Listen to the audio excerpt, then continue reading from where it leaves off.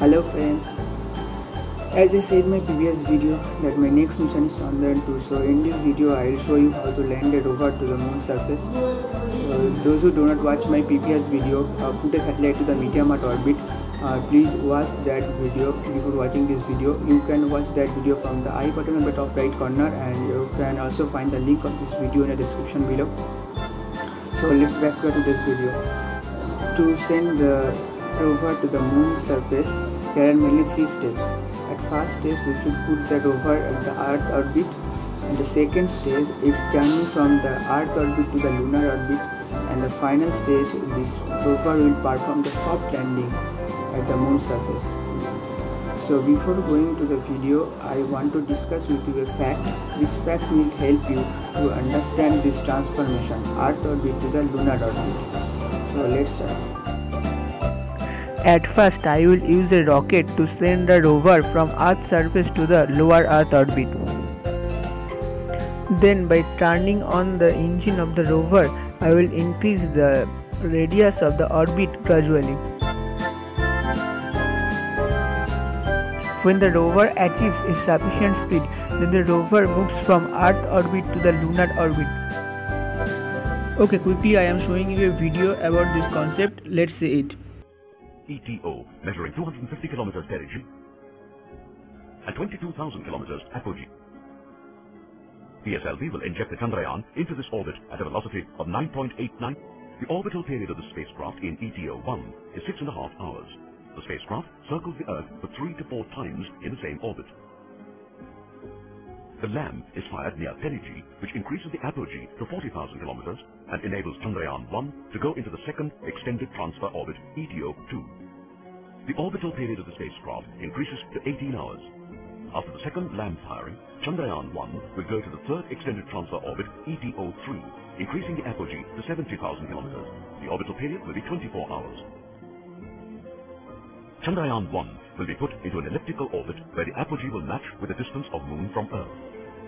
Satellite will take 11 days to complete 1 revolution in this orbit. During subsequent revolution, the trajectory correction for approach to Moon will be carried out. Beyond the 100,000 kilometers, as Chandrayaan-1 spacecraft travels into deep space, mid-course corrections will be carried out as and when required. When the spacecraft is about 500 kilometers from the lunar surface, a major maneuver called Lunar Orbit Insertion, LOI, is performed. Chandrayaan-1 will achieve its final moon orbit 20 days after the launch. After this, Chandrayaan-1 will enter into an elliptical orbit around the Moon, with the nearest point being about 500 kilometers from the lunar surface, and farthest point being about 5,000 kilometers. After the subsequent health checks, the spacecraft's orbital height is planned to be lowered through a series of planned maneuvers to achieve the target altitude of 100-kilometer circular polar orbit over the surface of the Moon. Okay, let's construct the rocket and the rover first.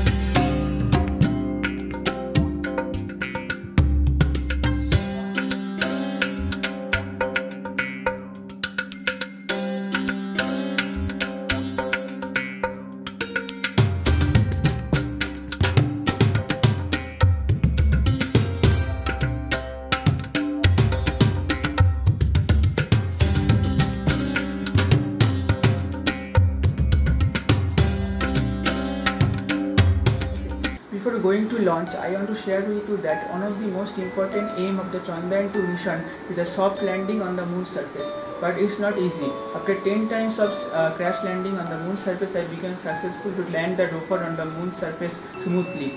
At the end of the video, I will show you some video clips of my crash landing. Engine is on and the rocket is at launch mode. T minus 10 seconds, 9, 8, 7, 6, 5, 4, 3, 2, 1. Ignition started. T plus 1 second, T plus 2 seconds, continue.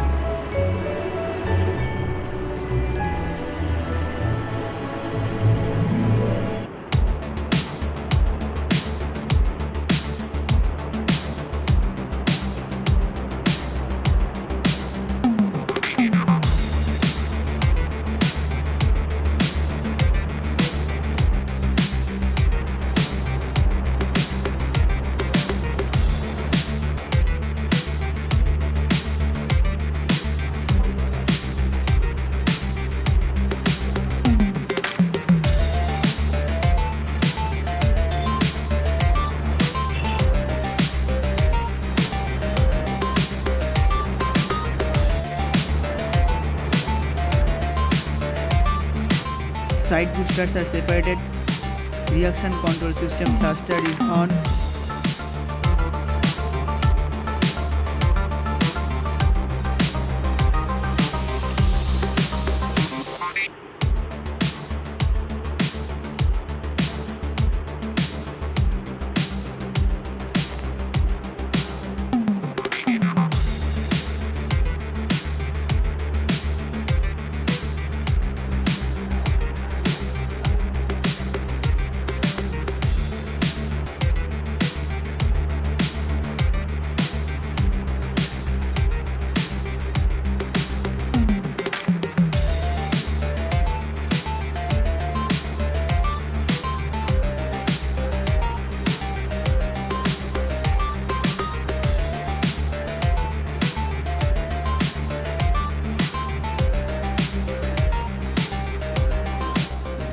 Now the rover is entering at the moon's orbit.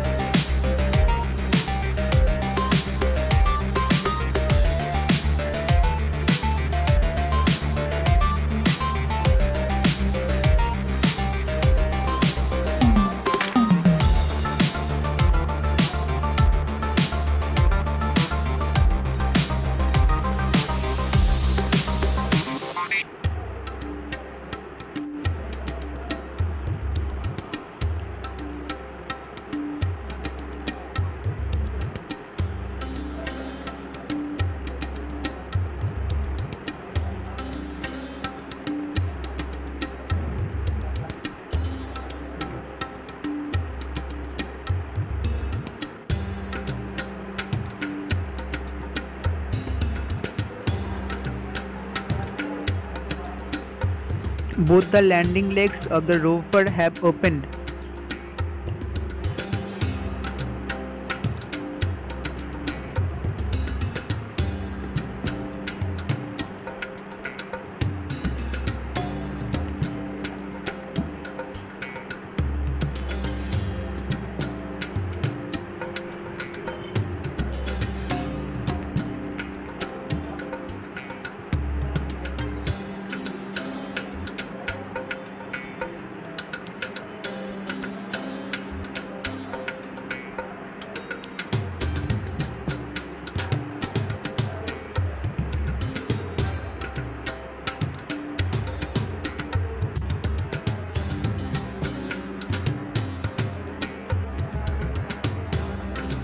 Finally, the rover has landed on the moon's surface smoothly.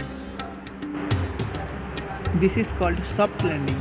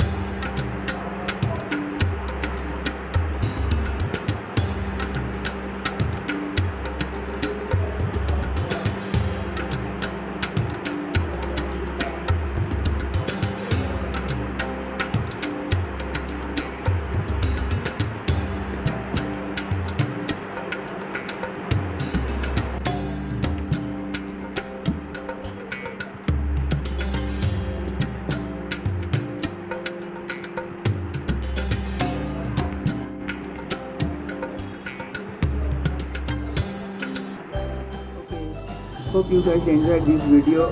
You can comment your views and queries and subscribe now and hit the bell icon for notification. Bye bye.